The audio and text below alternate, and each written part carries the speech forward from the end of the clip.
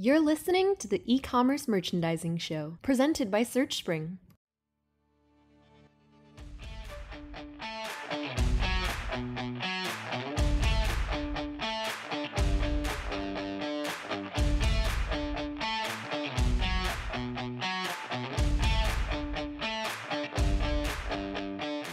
I am just dying to ask you so many questions because you have such incredible merchandising experience. Like, I look through your resume and it's brands like Schumacher, Victoria's Secret, Tommy John, and then I get down to the bottom and I see US Air Force. That's right. And so I have to start there Okay. before we jump into all of the amazing things you're going to teach us about merchandising. Sure. What got you from US Air Force into merchandising? What did you bring from that career forward? Absolutely. So mine is definitely a non-traditional path, and not only into retail, but also into merchandising. So going way, way back, yes, I did spend just over 7 years as an intelligence officer in the United States Air Force. I got my undergrad at the United States Air Force Academy. Then when I graduated, I became an officer in the Air Force. I very, very proudly served in 3 different foreign countries during that time, and I had an opportunity to see the world. Going back to your question, it was part of the expansion of that horizon for me, seeing a bigger world out there. Sometimes sounds trite to say, but it could not be any more true. Of course, the other probably more obvious things would be leadership, managerial skill sets, things like that. And then, of course, a lot of responsibility at a very young age on the officers at all levels. And so I learned from that and was able to incorporate all of those skills, both the soft and the hard. So when I eventually decided to leave the military, I've always wanted to live in New York. So I packed my bags and went to NYU's Stern School of Business. I received my MBA there and then segued into fashion. And that's a story in and of itself. So did you know back then that you were destined for merchandising? Not at all. So I thought maybe like my father, I would be in the military as a career, serve 20 plus years, retire, have a second transition, as most military retirees do, and live in a house somewhere in the middle of America. But after seeing the world, I decided that my next step, I wanted to live in a major metropolitan area. It was between New York and Boston. And ultimately saw myself living in New York. And it was during the first year of living in New York. I met so many amazing people from all walks of life.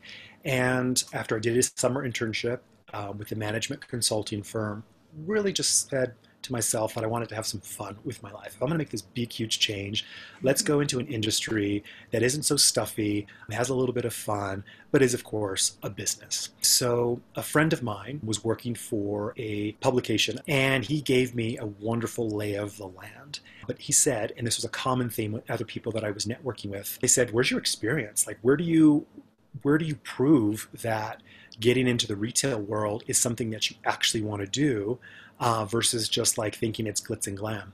Mm-hmm. So I worked really, really hard to prove myself. And so during my second year of business school, I started a column in the school paper about business of fashion.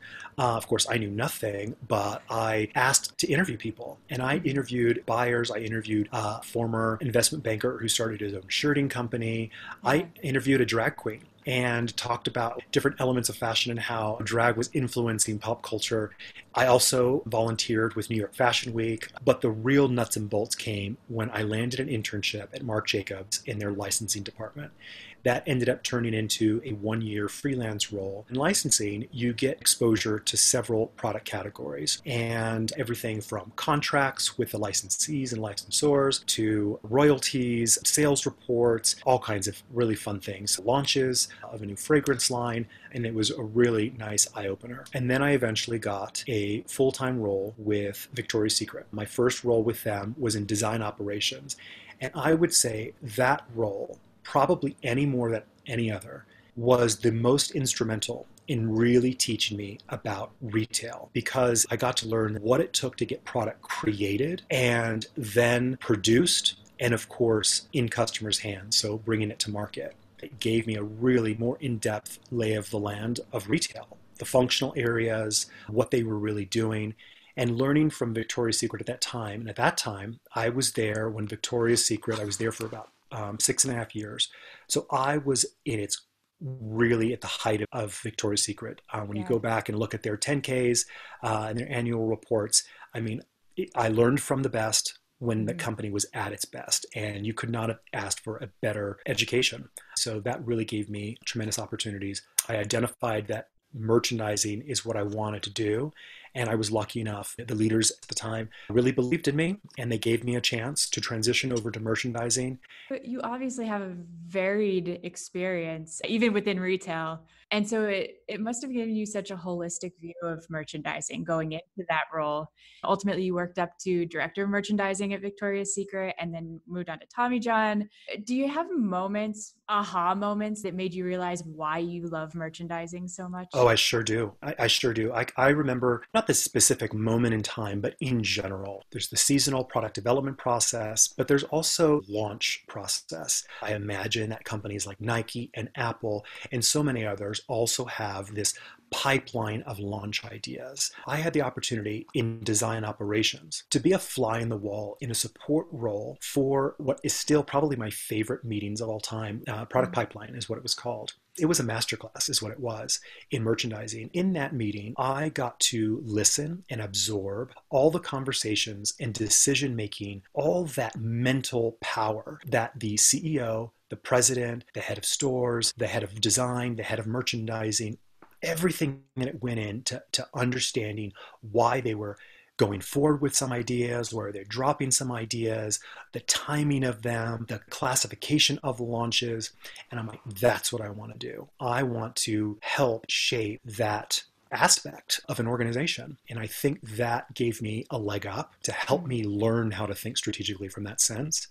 But I also think when you combine that experience in and of itself with the product pipeline process and series of meetings, but also that nitty gritty work in design operations, I had a fuller picture. I think that also has made me a better merchant. Again, understanding not just how to read a sales report, but all the things that it took to have that product created before. I love that because it gives you as a merchandiser a very strategic voice in the company. And a lot of people listening are probably merchandisers who want to be in your shoes one day.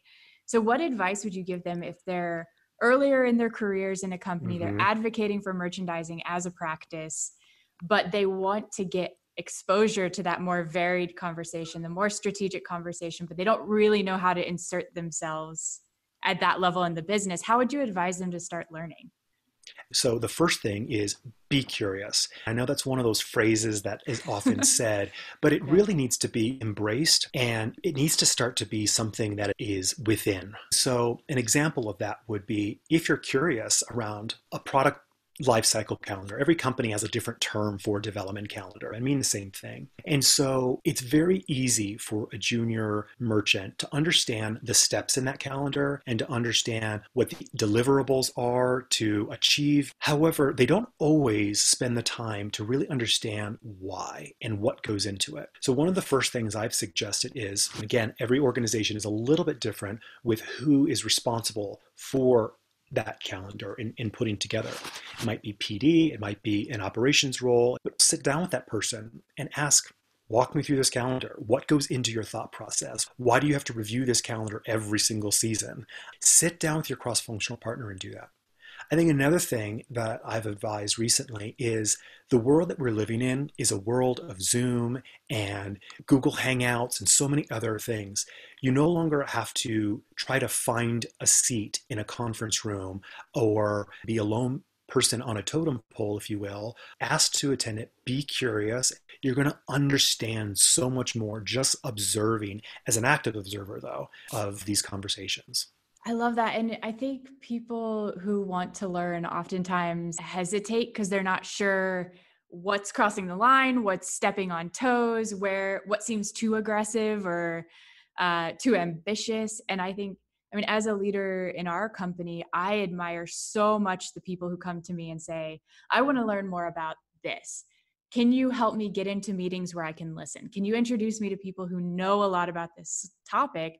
Because it shows that they're the type of people that are going to come into the team and they're going to skyrocket because they're putting themselves in situations to just become infinitely more valuable on the team, but also that value will carry on for them over their career. Absolutely. That's a great point. And it should be encouraged, but it's up to the manager or a mentor to help guide. Is that the right meeting? Or maybe I understand that you're interested in attending that, but let's make sure that our other bases are covered first. So I think some degree of discretion or guidance needs to be applied, but for the most part, I think the assertiveness is fantastic. And what's the worst that can happen? It's no, not right now. I don't think you're ready just yet for this. But the best that could happen is like, absolutely, I've been waiting for you to say something. Yeah. And even in those scenarios where you might not be ready, oftentimes, or a good leader will say, like, how can we work together to get you ready? Absolutely. And it opens up so much career development opportunity because you've then expressed the willingness to learn.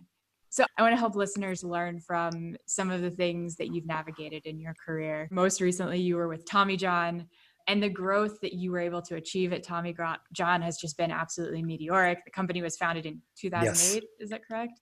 Can you peel back the curtain just a little bit, as much as you're able to? Like, sure. What was going on behind the scenes as you are establishing a name for yourselves, as you're building a brand? Like, how are you tracking this growth? Tell me everything. Teach us everything. Okay. All right. So I left Victoria's Secret to join Tommy John. And probably the main reason that I left Victoria's Secret to join Tommy John was that at the time there was this potential that I could be part of something that was growing very rapidly and also lend a mix of both the merchandising aspect as well as the operations aspect. And in fact, I did get to achieve both of those. We opened a handful of our own stores. We got much faster. We created speed programs. But then I'm also very proud that I helped launch the women's division of business. When I joined at Tommy John, we were a men's only business, primarily known for its underwear. But we launched women's about 2 years ago. It's been performing explosively well. It's fantastic to see that growth, that acceptance, that trust from the customer. So we're finally becoming known for more than just men's underwear. We're known for men's and women's now, and then for other product categories as well. So I look back on that very, very fondly. I want to touch on that for a second, because that is an inflection point for a lot of D2C brands. When they are growing exponentially and they have a core product, oftentimes a single core product that people absolutely love, and they identify area or opportunity to expand, and it can continue exponentially growing, or it can just absolutely flop. And so I want to get some ideas from you on what you felt made that expansion so successful. And if you're advising merchandisers from other D2C brands who are at that same inflection point, what would you avoid as well in that process? Great question. So first of all, the core has to be strong. The organization cannot let this new emerging opportunity be a distraction.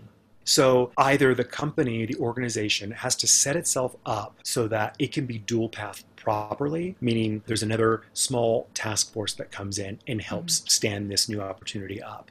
Or people work really hard and work long hours sometimes to get it done. And it could be anywhere in between.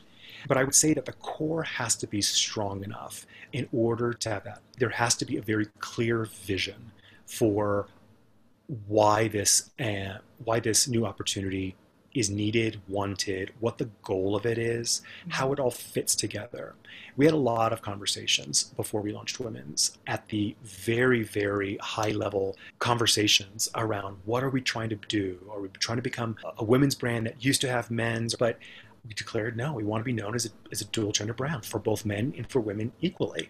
That in and of itself just sets the tone for how the creative team, the marketing team, the design team, the merchandising team all have this North Star that you then can pursue because the vision is much more clear. And each of our functional area objectives are that much more clear. There has to be buy-in. Not just a vision, but people have to believe in the vision. By people, I mean all levels, from top to bottom and side to side, all have to believe in it. They have to share this vision, not just have a series of marching orders. Because I think that creates an intrinsic motivation for you to get excited about about what you've signed up for. And again, going back to Tommy John, that I understood what Tom and Aaron's vision was. And so that was my motivation. I could see it very clearly. Yeah, you said something there that I think is key to that, which is the distinction between deciding on an expansion path and being given marching orders, as opposed to having a seat at the table, having those conversations, bringing your unique perspective as a merchandiser. For someone who might be in the same situation you were in, what are some of those initial questions they should be asking in that meeting room, or today virtual meeting room, of the other strategic brains in the business in order to have merchandising's voice heard in the conversation? Absolutely. So there's so many questions that need to be asked. And this is not in any priority order necessarily, but a product positioning, right? So when you look at the existing assortment, there hopefully is an architecture to it. Hopefully every single SKU, you know why, whether you're responsible for a subset of a product category or an entire division of business or whatever, you need, as a merchant, need to understand what each SKU is responsible in achieving for top line sales, how it all contributes to margin as well. And especially when there's something new, you have to then understand or create the understanding of how this new slice of this pie is going to wedge in to an existing pie that already adds up to 100%. And so that is one of the main elements of a product merchant. And then for an e-com merchant, you have to then think about the experience and how does it all fit together, whether it's the area within the level within the funnel of that overall customer experience, the hierarchy from a sequencing perspective, how is the customer going to navigate to this new product? How do you get credit for this new product among everything else that you're already selling? So all of that stuff has to be put together, and you need to be, as a merchant, a thought partner for your other cross-functional partners to think about it and listen to what they're saying, as well as having a voice and saying what you believe as well. There's going to be push and pull. There's going to be pushback.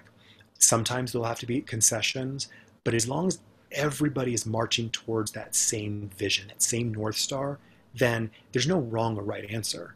You're marching towards that same goal. Sometimes you approach it differently, but it's still the same goal. Yeah, and that's reflective of what I hear from a lot of merchandisers, but also takes it to another level, which is some merchandisers will say, before I came on, the company thought of merchandising as a luxury, or it's just like a nice to have or an add-on, or like we have our store and then maybe we'll add merchandising if we want to up conversion rate by a couple points. Mm-hmm. But the way you look at it is so foundational to even something as strategic as expansion. And I love that. So in addition to working for companies with very different customer bases, mm-hmm. you've also worked in companies of varying stages in their life cycles, varying sizes. What from your experience are the major differences in merchandising for big brands versus smaller brands? I love that question. I think it speaks to not only the difference of the brands, but also a change in merchandising. If you look at the legends of retail, Les Wexner, Mickey Drexler, and so many other legends who've created strong merchant-led organizations, or just this idea of how a merchant can add value to an organization. There are some fundamental building block skill sets that they helped create, sort of like a common baseline of foundational skill set.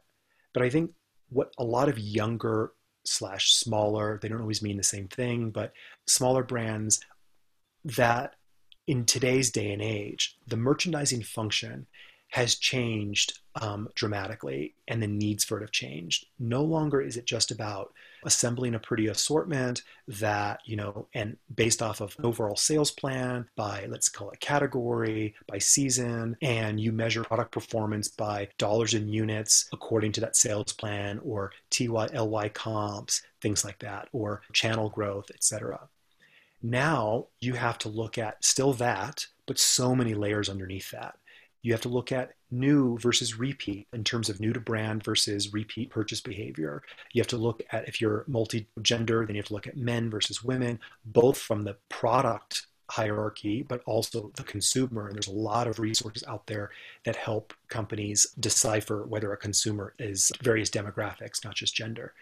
And I think it's incumbent upon the merchant to dive in and not just rely on their marketing partners to look at that, or BI or business intelligence partners to look at that data. You have to understand what's attracting these customers to the brand and what is it going to take to get them to come back. So you bring up data or access to data as one of the major things that has changed in merchandising over the years. The degree to which brands are taking advantage of that obviously varies. What are some of the other things that you've seen change in the profession over the years, and especially now in a very pandemic associated world? I don't want to say post-pandemic, but what's changing over this time? Well, regardless of pandemics and such, I think anybody, regardless of the functional area, and especially merchandising, has to look at data as your friend. Data is something that is good. There's a common phrase of analysis paralysis. And sometimes that's a fallacy. Like, yes, sometimes you can overthink something. You're like, okay, well, I'm going to run 15 different slices in order to make a decision. That's analysis paralysis when you're like, oh, I'm pretty sure I know what to do. But what I mean is that there's always more that you can try to understand. And it's not analysis paralysis if it is done with the goal of continuing to understand different facets of something, whether it's the customer or the product or something, or a new potential white space opportunity. It can also be an enemy. And sometimes I've seen data used and manipulated. And data needs to be just a truth. The numbers should not lie, but they shouldn't be used to create a storyline. The storyline is the data. Yeah, I love that you talk about analysis paralysis when it comes to data being your friend. Oftentimes people will do what you just said, which is take the data, but first create a narrative and then retrofit the data to that narrative. Yeah. Or by contrast, they will have zero goal at all and they just stare at all of the data. And then you get analysis paralysis because you don't really know what goal you're working toward in analyzing that data. Digging deeper doesn't always mean that it's analysis paralysis. It's like, yeah, actually, this men's product here, men's product A, was 90% bought by what we think are female customers. So that tells me that it's potentially a gifted item. For next year, do I do something similar? Do I buy that times X? Like, what's your growth factor? And then not only from a product and an inventory and planning perspective, but how do you partner with your creative and marketing partners and your e-com partners to make sure that the funnel, that experience for the female gifter serves up that same or updated product so that we can achieve those additional plans? How do we make sure that this is in front of that particular audience? And it takes that cross-pollination of ideation and curiosity to do that. So it's definitely not as simple anymore as just saying, this is the assortment, go sell it. I want to talk a little bit now looking forward, because with your move to Schumacher, what are you taking with you as you transition from what up to now has been a very successful career in luxury garments to now going into luxury interiors? Mm-hmm. What are you most looking forward to? What are you bringing with you? How are you thinking about this transition? So Schumacher is a brand that's been around for over 130 years. So there's this tremendous heritage to it. But one of the things that really attracted me to join the team was everybody who's there has a tremendous amount of, everybody I talked to anyway, has a tremendous amount of passion for the brand, for the product. And they all know that there's this brand with this very rich history that they're now a part of. And it's about taking that brand, continuing it along its pathway into the future. Schumacher understands its core customer. So similar to what attracted me to Tommy John around, they're also interested in growth and looking at the merchandising role to help with that growth. Hopefully, what I'll do is help define how merchandising can fit into the organization and achieve both functional goals, but more importantly, the company and brand level goals. What are some of the first things that you're going to do getting into this new role? One, to understand the business, but two, to start to put some structure around the merchandising function. So it's important to go in first, listen, build the rapport and the relationships, build an understanding of what is currently going on. And then while you're doing that, listen, take notes, again, be curious about what are the opportunities that are truly there. Combine that with the job description. What on paper was defining this job, and also then tweezing out from your cross-functional partners or the people that you're onboarding with, what are their needs? How do they see merchandising fitting in? It may not always marry up to what's written on paper in the job description, but I think it's our job to work hard to do both. And, with prioritization, of course, you can't boil the ocean in a day, so don't try. Just create a plan, and that's what I plan to do, is listen first and create a game plan over time. Yeah, you're making a change across industries. Yeah. In some ways, there are a lot of similarities, but there are a lot of merchandisers right now who are looking for their next role.